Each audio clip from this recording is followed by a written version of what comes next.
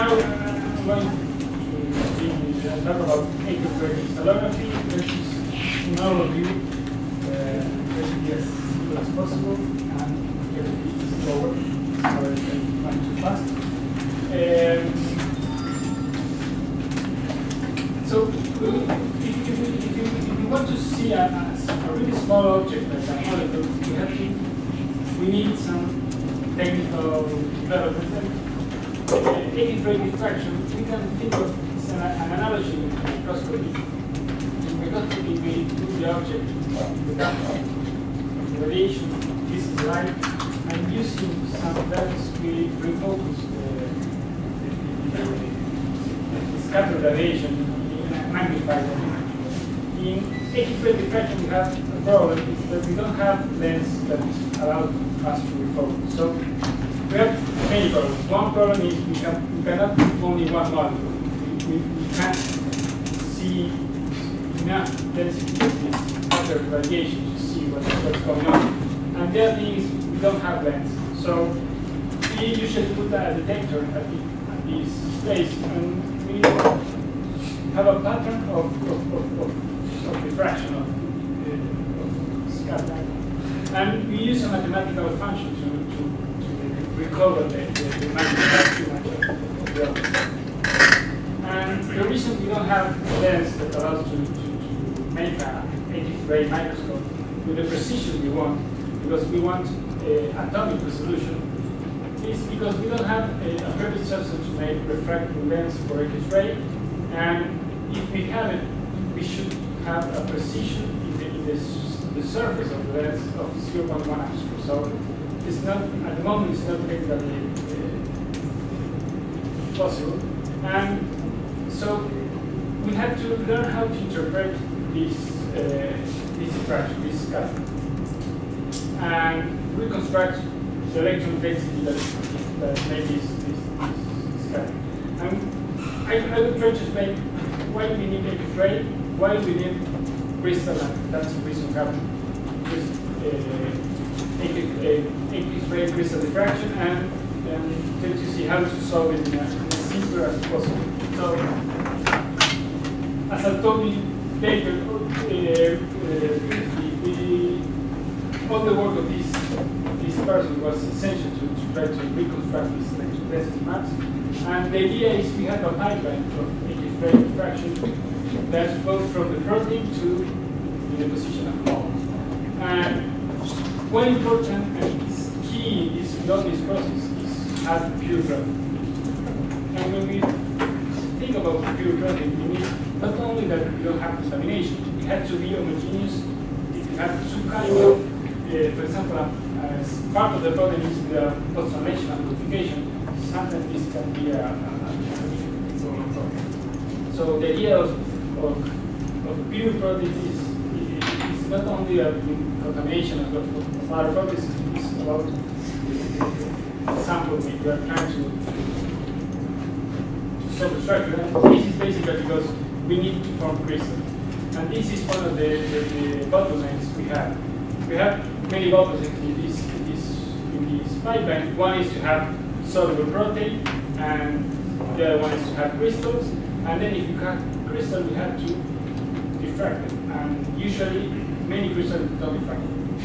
And if we have diffraction, well, we have to solve the phase problem. Sometimes it's very easy, and we can go through in a few hours. But sometimes this can take a while. And then if we solve the phase problem, so the result is an electron density map. And we will see why we have as a result an electron density map. With the electron density map, we will build a model that will explain this electron density map. And then we will start to do like iterative cycles of refinement, and then we reproduce the model with a better model, and then refine again, and so on. And when we have the best model we can generate for experimental data, we will validate this model. And the validation includes, for example, Ramachandran plot, all that kind of what we know about proteins, of structures, and chemistry. and then we will deposit it in PDB for publication and for everybody to use. So this pipeline usually can take a few hours if it's everything easy, or can take weeks, years, something. So it's very, sometimes you have to be careful of what the question you are trying to answer. Because if you don't have good questions that need this information, probably this is a waste of time. This is usually very expensive to go from here to here, and you have to be sure that you have good questions and you will use this information. So the idea is to try to have an idea of how we crystallize macromolecules, why we need X-ray, why we need crystals, and how to solve a structure and what information we can get from the structure. So what is a crystal? A crystal is another aggregate. So macromolecules can form amorphous aggregates, and this is going to be, we don't have any order, and this is a bad sign, or it's useless for us. Or a crystal that all the molecules are in phase. But I told you previously that we have all the molecules aligned in the same position, in the same orientation, and this is the ideal condition. One thing you have to keep in mind is that the interactions between different molecules, the crystals, are very weak and unspecific, and usually very few interactions between molecules. So we need pure protein just to avoid contamination and affect the crystal growth, but also because these crystals are very fragile. So if you compare with small molecule crystals like salts, it is very hard, and when we try to grow, even at here some crack. With protein crystal, this is very fragile, and we have to fish this crystal. We have to fish this crystal, and we have to be very careful of how to manipulate this crystal. And we have to find in which condition these proteins crystallize, and this is completely empirical.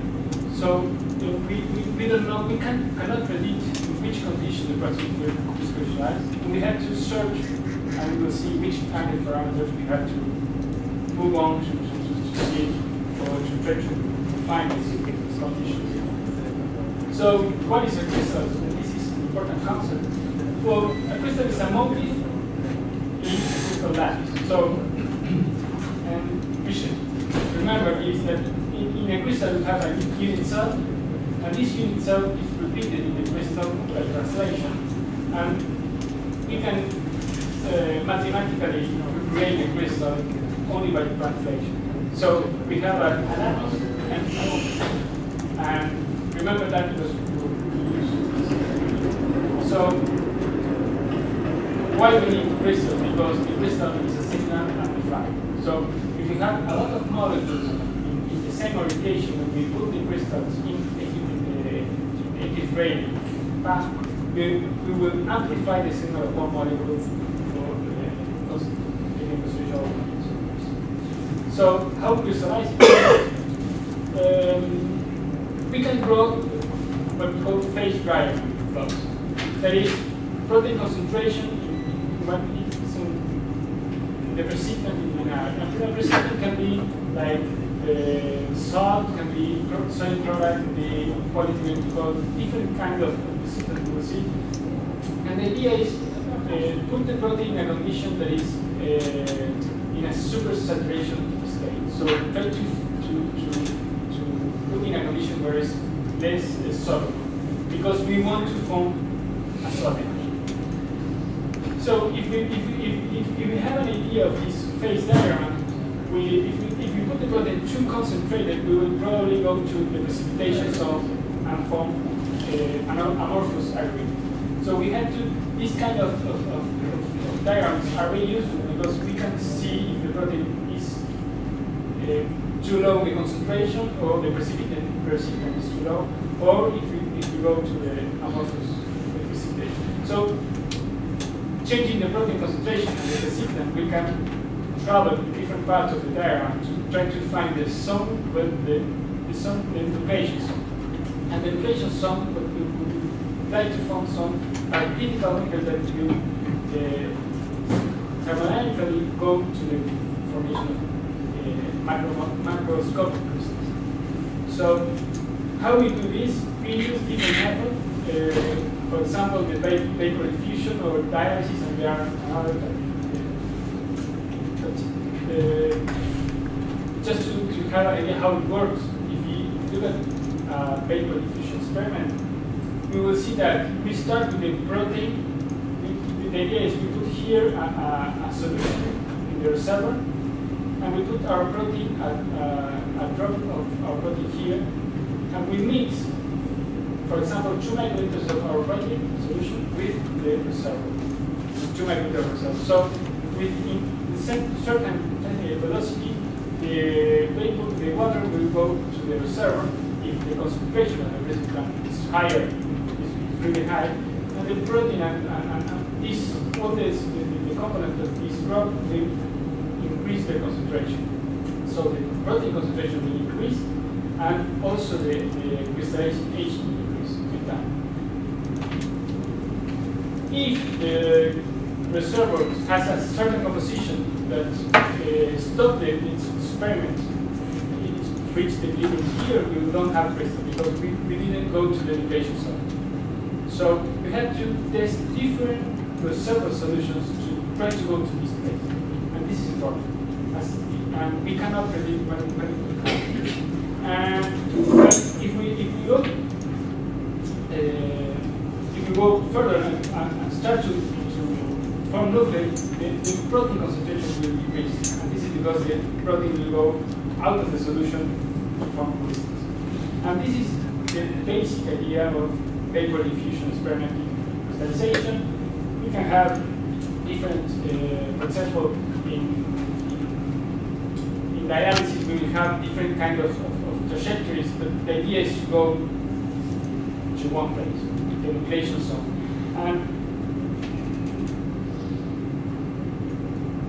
And what kind of condition we have to search? At first place, the amount of protein in the sample we have is probably a limit, and so we have to use, usually we use robots, crystallization robots, to try to miniaturize the amount of sample. And the idea is we have to test different protein concentration, and usually we put as high as possible, but sometimes we have to, you would notice that perhaps it's too high, you have to be lower. We can use different types of precipitants that polymeric is ammonium sulfide, solvents, concentrated salt, alcohol, etc. We can use like additives, small molecules that even for example, ligands, ADP, etc. We can use different buffer composition and pH and temperature. So if you look at this, we have too many variables to do it in a systematic way and search all the space. So usually what we select a few of them and try to make a first screen and see some hits, and then optimize it. Usually we don't have the best crystals in the screen. You have to use these hits and try to change. If you have a crystal in tech 400, you have to optimize and change the concentration, change the pH, and try to move around, just to have the best crystal you can have as larger as you can have. So here are some pictures of the screen. You can have clear drops. This tells you that the protein was too low. You can have hair. This is contamination, but it's very common, and sometimes it's good because sometimes it helps to grow the nuclei. And well, you can have precipitants or phase separations or something like that. And what we are looking for is this kind of crystals. big three-dimensional crystals. And you can have different kinds of crystals, microcrystalline, very small crystals that are difficult to detect, but sometimes if you look at this and you try to, for example, lower the protein concentration, you can have a smaller number of nuclei and try to grow bigger crystals. You can have needles, plates, or three-dimensional crystal. You can have different pathologies and probably you can. And these pathologies, problems in the crystal, you can be more difficult to solve. You have like twinning or a lot of things that can do the process more or less different. So, what if you think how the crystal packing? That's the question. Is the size of the drop or the method is also a variable? I mean, maybe the rate at which the diffusion. Yes, that's critical. So the idea is how you move in the phase diagram. So if you put, for example, 2 microliters and 2 microliters here, or 4 or 4, it will be at different velocity. Okay. Or if you put 2 or 4, 2 plus 4, it's going to be in a different position. Okay. Sometimes so you screen that as well? You screen that as well when you are on a when you want to narrow the. We do it as simple as possible.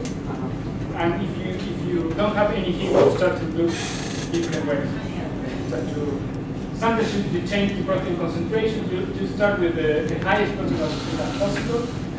You screen, and you see that are too clear, so you raise it. If you don't have anything, you can put 2 on 4 and try to see what happens, or change the screen. The easiest, at first place, also to change the kind of screen you use. For example, you can use green especially for with salts, as precipitats, as plates, or something. And you can also use oil here just to change also how the system goes through the interface. So there are too many variables to do this experiment. And usually, when a protein is easy to crystallize, we have crystals everywhere, and it's difficult.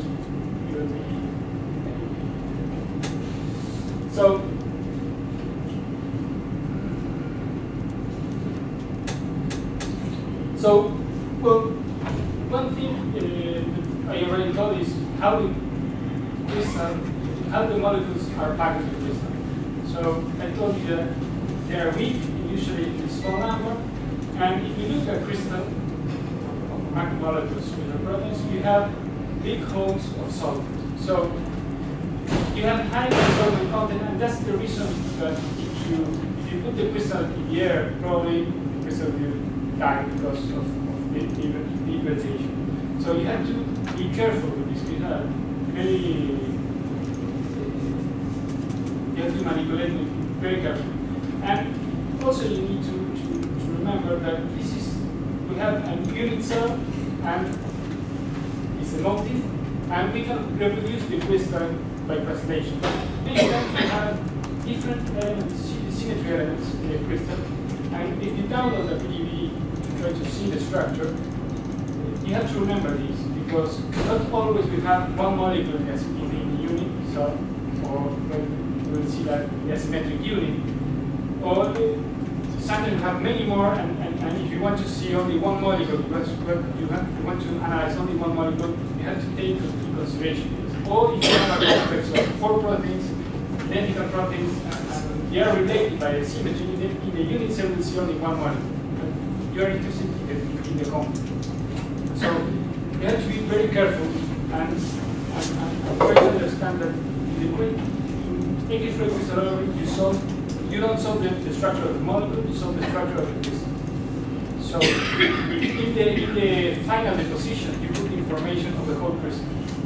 And this is really important information. And you will see, sometimes you can see that information that you can get from interaction between 2 molecules can be useful and functionally relevant. So, as I told you, we have the crystal lattice, and we have one molecule. We call it asymmetric unit because I don't want to be too complicated, but you have different group space and with different restrictions in the size of the cells and different symmetry elements, and it can be a bit complicated to explain this in only one slide. But you have to remember two things. One is you have an asymmetric unit.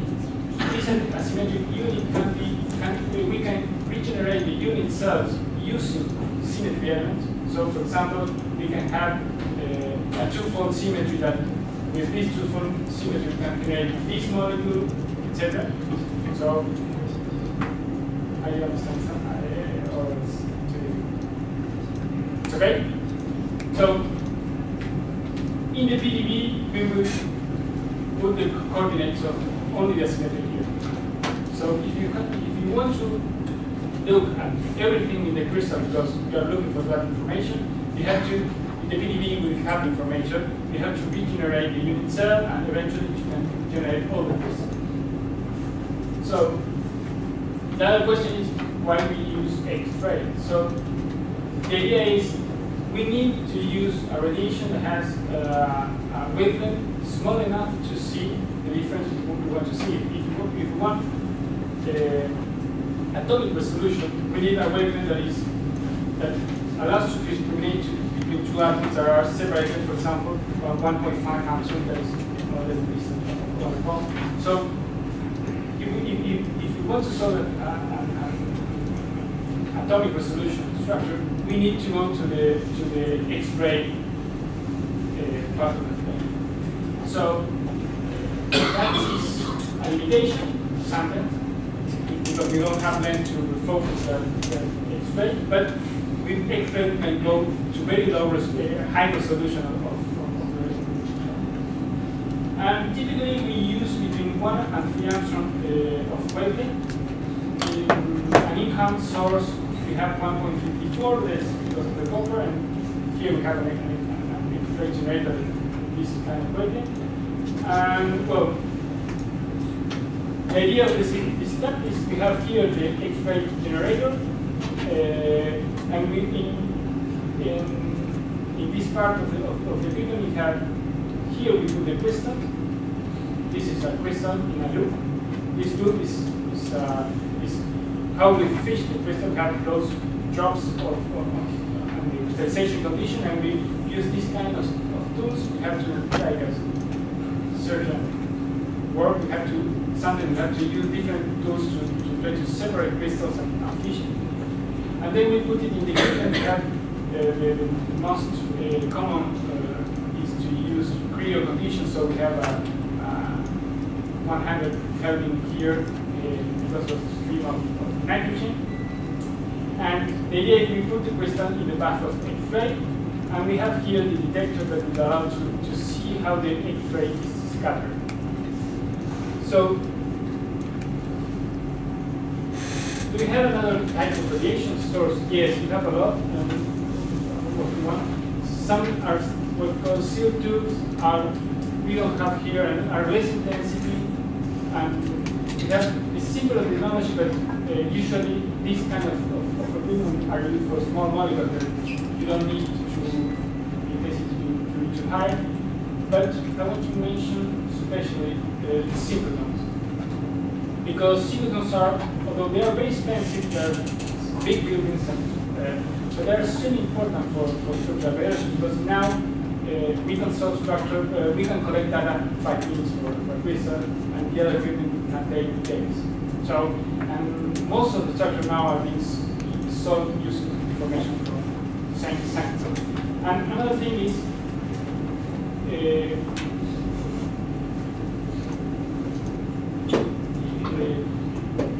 now, the idea is, now we have a lot of structure, and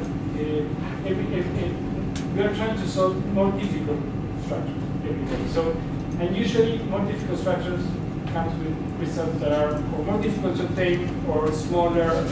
So the idea is with synchrotron we can go very low size of the beam and very high intensity that allows to go to very small crystals. And this is one of the advantages of synchrotron. And another thing is we can change the wavelength. Although I say it very quickly, this is an important element if you want to solve the phase problem. Take data collection in different wavelengths to compare the refraction of different conditions. And that will allow us to solve the phase problem. So, what is the idea? We put the crystal here and we collect how the radiation is scattered. And here you see a diffraction pattern of a protein. And we use this pattern to recreate what we see is the electron density map. So the electron density map will be our last experimental result. The idea is how we go from here to here. So we know why we use X-ray, but the idea is why we have an electron density map. And the idea is the X-rays are waves, electromagnetic waves. So we have an electric field and a magnetic field, and when we put the sample, our crystals in the path of X-ray, we have to think that electrons are orbiting with a certain speed, 100 speed of light. So if we consider the cycle of an X-ray wave, and the amount of and the movement of an electron in that cycle, the electron will move by 0.01 angstrom. So X-ray would see the electron as in a still position. And also, if we compare the mass of the electron and the nucleus of the atom, with X-ray we will see only the electrons. The atomic nucleus are too high the mass to see something with X-ray. So the idea is if you put the sample in the X-ray, the electron will start to move with the same frequency as the X-ray because of the elastic component, and the idea is the electron will start to move because of a small mass in the same frequency. And if you put a charge in an oscillation, we will have constant. So the idea is every electron in the crystal will start to be a constant. It will start to emit radiation in all directions. And if you remember from school, we can think that if we add all the electrons,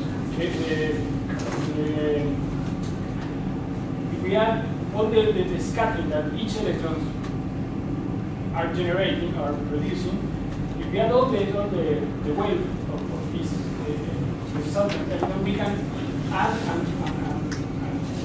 and see what happens. But at the end, what we have is sometimes we have complete construction, sometimes we have destructive interference, and the idea is how we get information from this. So, if we remember that crystals are motive and a lattice, we see a crystal as a signal amplifier. But we have a drawback, is that of the interference effect. Because if we put too many proteins in different orientation, all order and the same orientation, we will have interference pattern. It's what we see here. So this is an easy way to see it. You can have some parts of the detector will have signal, some parts are not, and this is because of positive, completely positive or negative interference. And we have this pattern of spots in the detector. That means that some regions of the detector we can see the signal, and some regions we cannot. And this is not a property in which part of the detector we can see something, in which part we cannot. It not depends on the structure of the model. It depends on the lattice. So if you have two completely different proteins, you have probably the same distribution of points in the detector, but the intensity will change. So the idea is where we see the spots, the vectors, it's information of how the molecules are arranged in space. But information of how is the molecule is how is the intensity of each spot. And the other thing is each spot will have information of all the crystals. So we cannot say that we can measure this part and say, well, the rest is not part. We need all the spots, or the maximum spots as possible to solve the structure. So when we are collecting data, we have to, here we have the crystal, we have to rotate the crystal and take pictures with one angle, for example. And we collect the information of, in all orientations. And this will be our information, our data that we will use to process. So remember that this is what we measure, and each one of these we call it reflection. We will see why we call it reflection, but each reflection we have information about all the structure and all the molecular groups.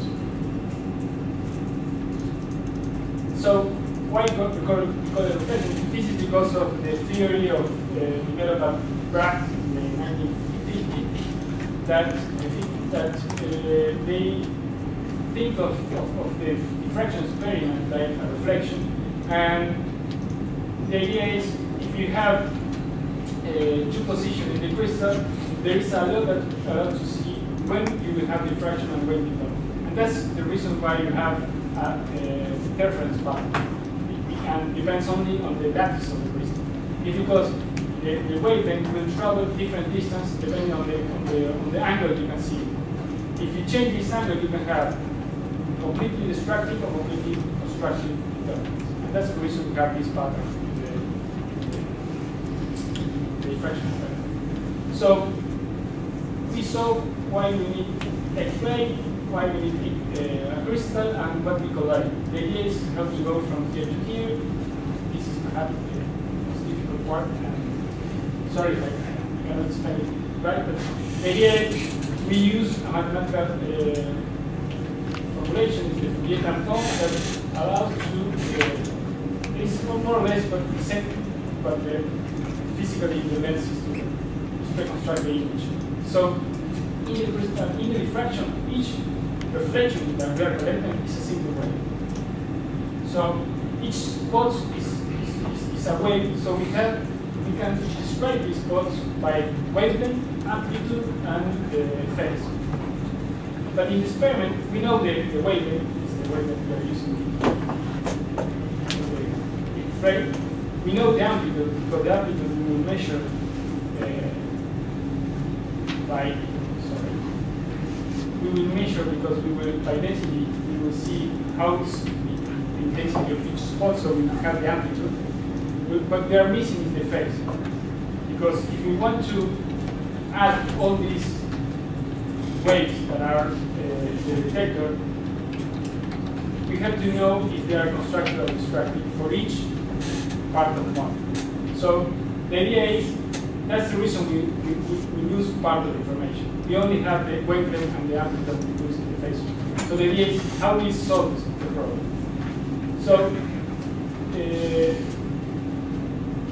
and how it works the Fourier transform. The idea is the Fourier transform is a direct mathematical operation that allows to describe a complex periodical function using simple functions, simple wave functions. So, for example, if you have this option, we could explain in a simplified way with this simple wavelength. If you have a more complex object like this complex function, we could explain if we add enough simple waves to reproduce more or less this object. And if you add more terms, you can have like this. And the idea is the many more wavelengths with the correct position we add, we will describe better this object. So we can think of the electron density in a crystal as a very complex periodical function.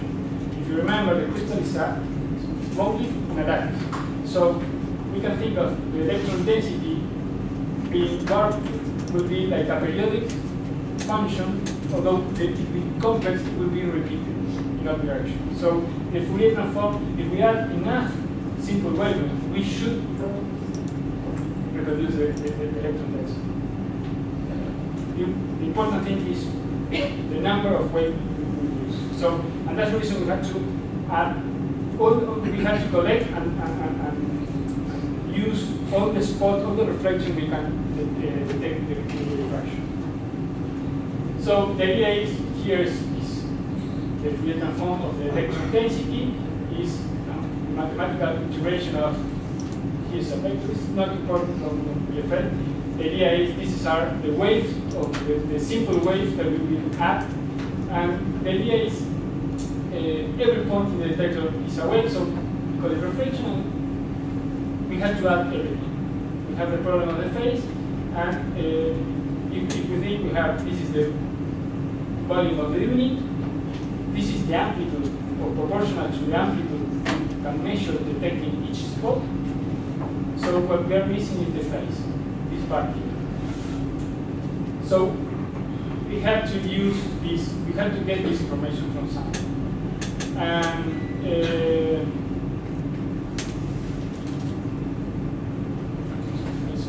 so there are three forms or three ways to solve the problem. One is molecular replacement. This was Michael Grossman who proposed it, that if you have a molecule that is very similar to our molecule, we can use this information because if you have a molecule, you can predict which will be the phases of each, how this will produce a theoretical refraction and see which phases. So the big problem here is to put the molecule in the correct orientation and location of the crystal. So this is perhaps the easiest, or sometimes can be very difficult, depends, but if we know a structure, it's very straightforward. And the only problem is we have to put it in the exact position, and the structure and the molecule have to be very similar. If you have a molecule with difference, with very different, this will won't work. And then we have different experimental phasing, what we call. This is what Max Perutz in the 53 proposed. Put the crystals, diffract the crystals of the molecule, and then diffract it with a heavy atom, for example, platinum or mercury, etc. If we measure both diffractions, we had to see, we could detect the difference between the two diffractions. And by comparing, we can estimate where are the heavy atoms in the crystal, and having this information, we can regenerate the phases of the whole structure. And this is probably nowadays the most used is to, for example, put selenomethylamine in the protein, so you can express your recombinant protein in the presence of selenomethylamine, and all your proteins or more popular protein have selenomethylamine, and if you measure the crystal in a specific wavelength, you can have what we call anomalous refraction.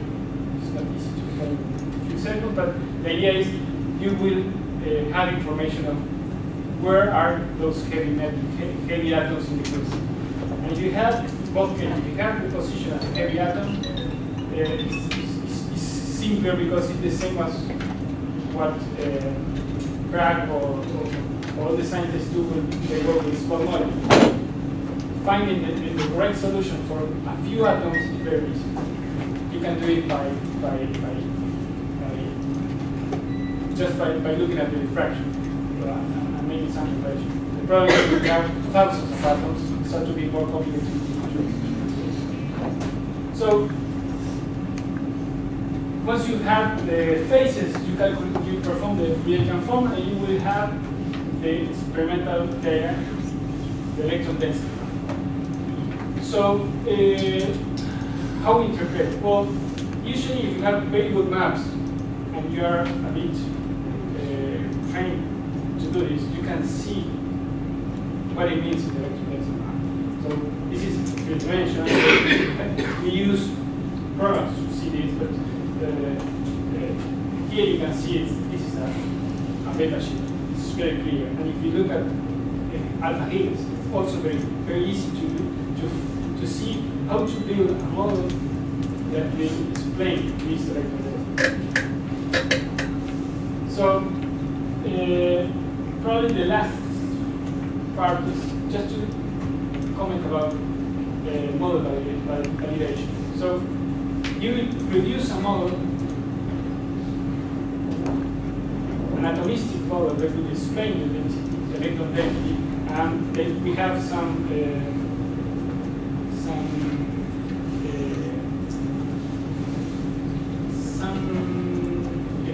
correlation coefficients and different statistics to try to see if your model explains the electron density. But you also have to be careful in that the model has to be chemically correct.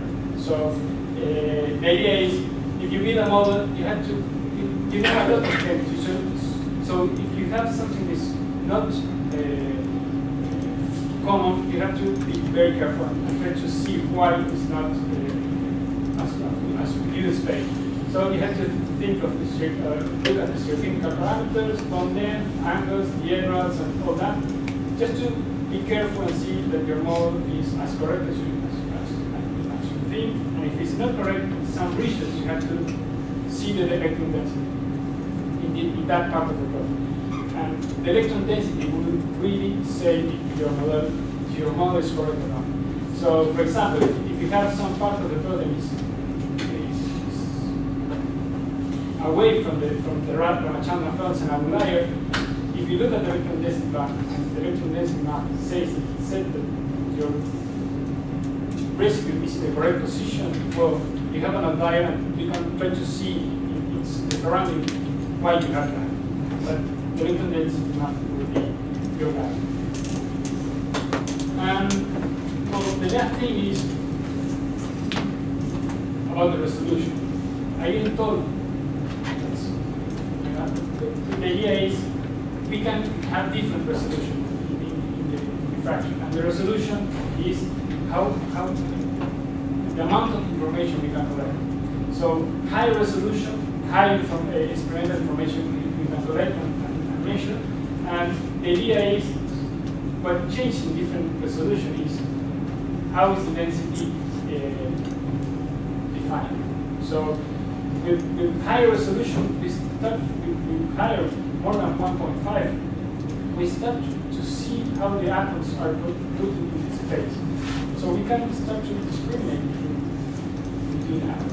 And if you have low resolution, because of, we know that how the amino acids are, how are the amino acids, we can have a very good guess of the position of the atom, and very precisely, but probably you won't see the electron density map of each atom. You will see like a small block. So, and if you go to lower resolution, you start to be, for example, at 4 angstrom, most of the sites you won't see correctly. But the idea is with high resolution, you will see more precise the electron density map. You will have a better model.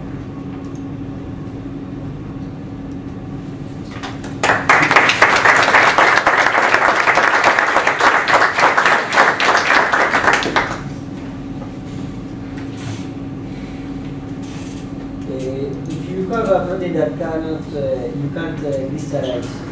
What are your next steps usually? No, you can. Well, I didn't say that. If you're putting, you can crystallize your protein first. Try to change your vector. For example, if you have a multi-domain protein, you can cut it and see if some of the domains crystallize or not. Sometimes you can make point mutation to the surface and that will help. Or use another strategy is to use the same protein of different species, because they have different difference in the sequence and the exposed amino acid, and usually one of them crystallizes the original. Or you can use recombinant antibodies or Yeah, I wonder if you could comment on how long does it take to analyze a full data set? And depending on the kind of information you have, you have to start from scratch, like no phases and stuff, and if you go through molecular replacement. Well, and how much human input is needed there? Sometimes you can have in a few minutes, you're collecting your data in the Sirah, and you can solve it before you finish the data collection. So sometimes it's extremely fast, and it will depends on the quality of the data. So it can be very easy. How about, I mean, if you have a completely, totally unknown structure, so a completely new structure, and you get the diffraction data, and you need to solve the thing. You need their human intervention, it will go automatically. Well, nowadays you can have completely automated. Okay. So 6 parts. Okay, great. But usually, if you have really good data, anomalous data, or experimental phasing, you can do it in half an hour to have the first experimental. Analysis is not the time limit. Analysis is not the right limit. No, nowadays with the computers, it's really fast.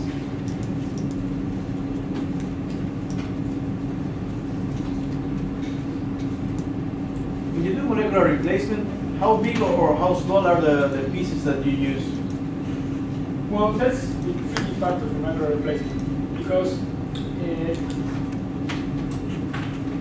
will depend how many molecules are in the asymmetric unit. So perhaps you have one molecule in the asymmetric unit, and you have a molecule that's very similar, so you have to place only one molecule in the correct position. So it's one search, and it's very easy if the molecule is very similar. If you have, I don't know, 10 molecules, you will have to put one molecule at a time. And usually that's a bit more tricky because the signal rate versus the noise will be low. But it's possible if the model is correct. If you have a model that is not so good, you start to have problems because the correct solution would be more difficult to find. And also you have, for example, we have a lot of cases like that, but if you have the same molecule, but it's a flexible protein, probably you would not solve the structure using the same conformation. You have to use part of the molecule because in one crystal will be in this position, and in the other will be in this position.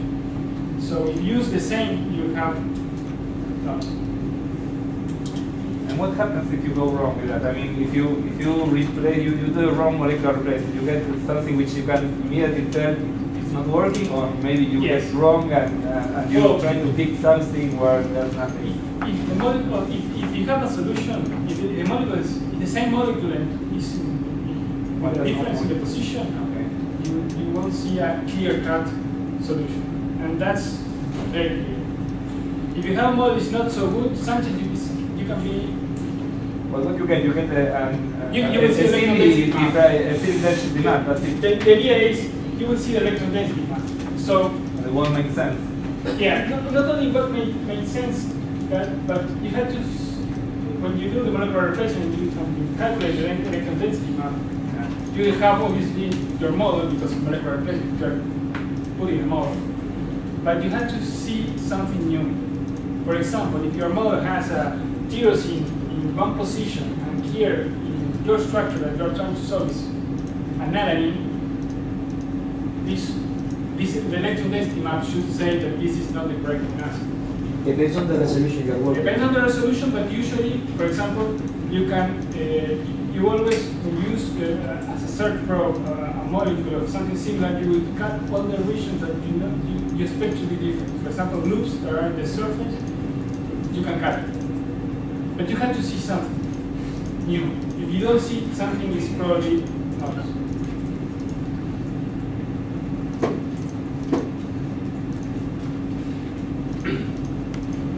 Could you briefly comment the relationship between the actual uncertainty in the atomic positions and resolution at B factor? Okay. Well,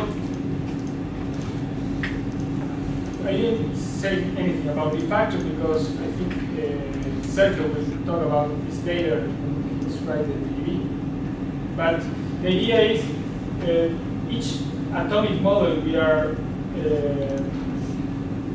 generating will have, for each atom we will have a series of parameters that we have to determine or refine or describe. One is the position of each atom, so we have the coordinate of the atom. And another thing is the B factor, is like atomic displacement parameter. The idea is how good is the atom how it's related of how the mobility of the atom in the position. So sometimes if you have a region of the protein very well packed and you see good electron density map, you will have lower B factors. And if you have in the surface loops that are flexible and different molecules in the crystal, you have higher B factors in the edge. And the idea is that you can have an idea of how flexible is this part of the body. So this is one thing that is not related to uncertainties in the position, completely related, it's completely related, but you can describe how well parts of the model are, you can see what parts of the model you cannot see. And the other is resolution versus how good your prediction of the atom in the position. And high resolution will allow you to say that this region of the protein is better model, but you have lower uncertainty in the position. But you can have very high resolution regions that are not well modeled because the electron density maps are weak. So I don't know if it's okay. I have a final question. You commented that there's no upper limit to what you can solve with X-ray crystallography. So what's the essential difference between solving a 20 kiloatom protein and the ribosome? Well, it's a big difference. In the case of experimental phasing. Okay. Because when you're trying to do experimental phasing, you need to see some difference between the crystal with the heavy atom and the crystal without the heavy atom. So if you have, I don't know, 20 kilodalton protein, with 1 or 2 heavy atoms, you will see a difference if the atom is really heavy. If you have something like 2.5 megadaltons, you need, and they solve the structure of the ribosome using like cluster of heavy atoms because if not, they wouldn't see anything. They wouldn't see, they couldn't locate the position correct because the difference are very the noise of the signal.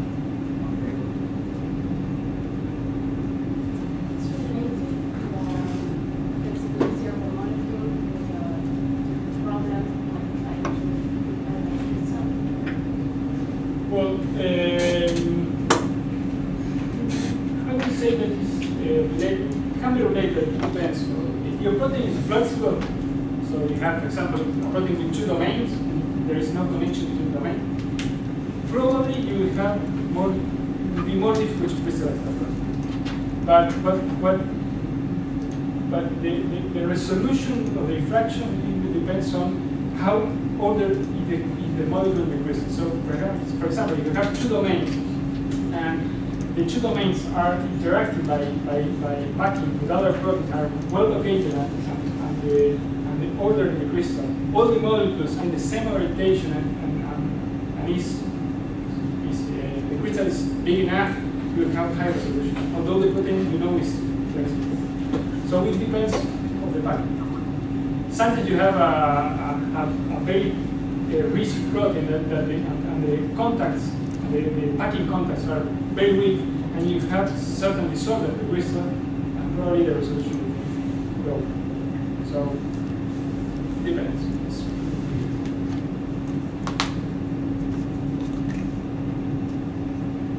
I want to know if it's difficult to co-crystallize the protein with an inhibitor or a substrate. Well, If that depends on what's the substrate, what is the inhibitor. Well, many times we crystallize the protein, and then we become salt. So we put the crystals in a solution with the inhibitor, and the inhibitor goes, because what we saw is that we have big channels of salt. So the inhibitors enter the crystals, and we can diffract the crystal with and without the inhibitor. And it's very easy. Sometimes the inhibitor affects the crystallization, so you put the crystal inhibitor, the crystal dissolve. And you have to crystallize in another condition, or co-crystallize, make the complex and then prepare. It will depend on each case. I have another question about the nanobodies. What is the effect of the nanobodies in the crystallization? Well, I think there are many more examples of successful examples of nanobodies that are used especially for membrane protein. So the idea is nanobodies will bind in a specific way to your protein, and in a way they will help not only to, because usually nanobodies are very well for crystallization, so you will have a number of exposed surfaces that will be easy to crystallize, but also it will help in what we call pure protein. If you have a protein is flexible, perhaps the nanobody will help to maintain a uniform conformation. So we can have both both effects to help the crystallization. Something is very good.